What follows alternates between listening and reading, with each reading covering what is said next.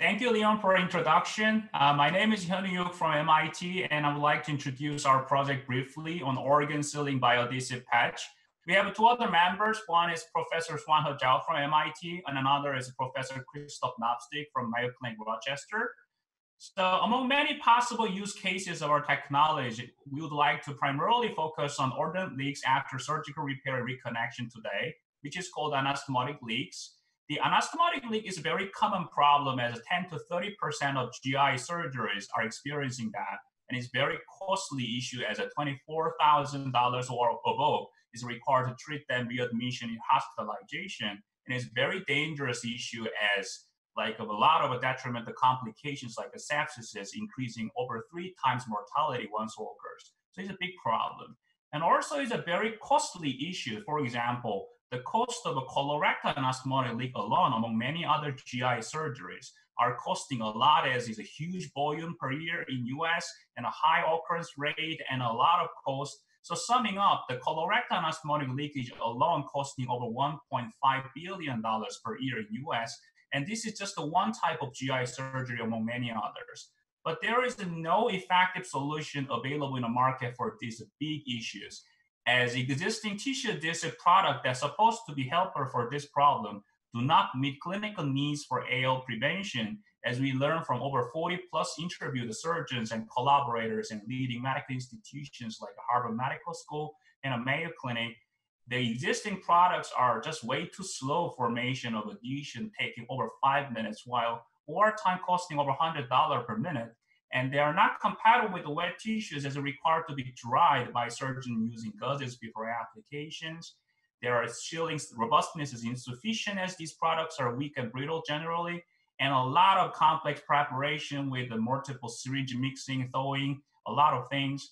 And once adhesion formed, there is no way to reverse or detach the adhesion, so that taking care additional attention from the surgeons. And overall, it's very difficult and irreproducible use require a lot of training and experience to do these things, which are all unfavorable and not meeting the clinical needs for the AL prevention in general.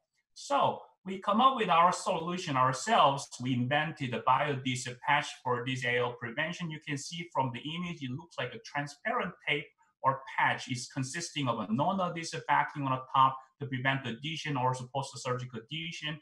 The bottom side is tissue sticking biodhesive. So we can see this as a surgical duct tape.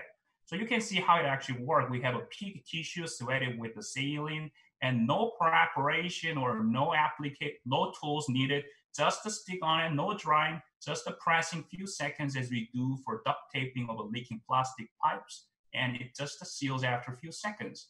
It's pretty convenient, and we are very excited about these technologies.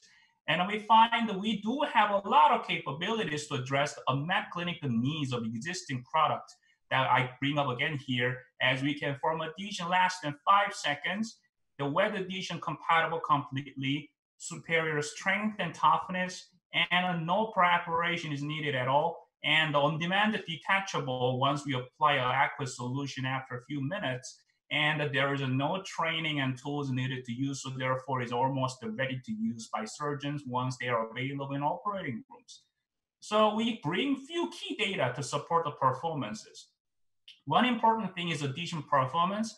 As you can see from there, our technology have a superior adhesion performance in terms of adhesion energy, shear strength, and tensile strength in comparison with the commercially available tissue adhesives like a cyanoacrylate, arbutin-based one, polyethylene glycol, and fibrin-based ones.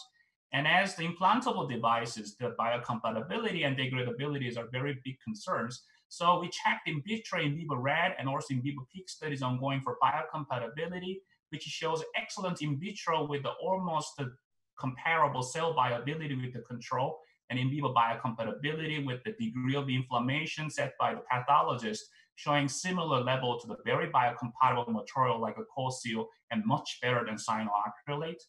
And further, we can have a tunable biodegradation whose rate can be tuned from weeks to months based on a composition and also based on an application of demand to different places of the GI organs.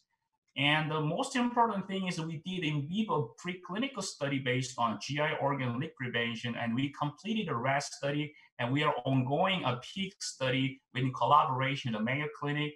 you can see from the video that our patch can immediately seal the pretty large defect in rat stomach, small intestine, and colon in a few seconds.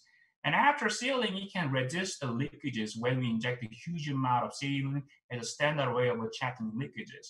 And after 4 weeks, this patch still stays on the surface of the organ, and underlying defect is being healed by preventing leakages, which without not much encapsulation on top of it. And the rat was pretty happy after 4 weeks before the sacrifice, which was very successful. So we are looking into the pig study going now, and it's pretty cute rat.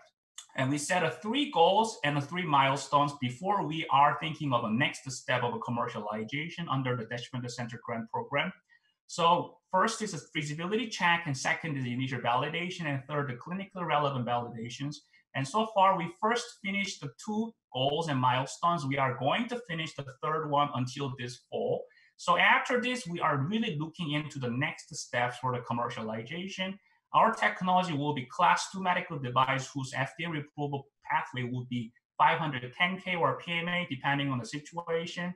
So we have a rough timetable here, and we are planning to set up start around the 3rd quarter of this year. And after that, we are looking into a investment for costly next steps like a GMP production, preparation, initialization of a regulatory procedure, larger scale peak study, and eventually clinical trial toward the market entrance. So we are looking for learning more about the next steps and for questions and comment during the breakout session. And thank you so much again for the presentation, and thank you.